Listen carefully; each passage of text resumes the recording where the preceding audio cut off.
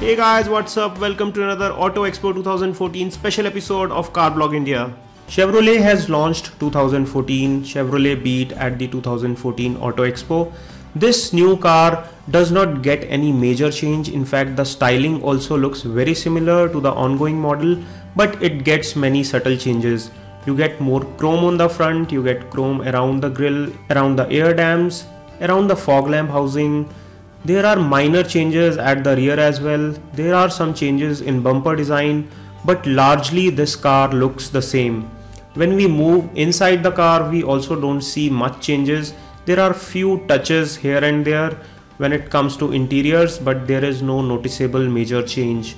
The car remains the same when it comes to space as well as interiors. The top end variants come with driver side height adjust. The rear seat is again fit for two, but maybe a squeeze for 3.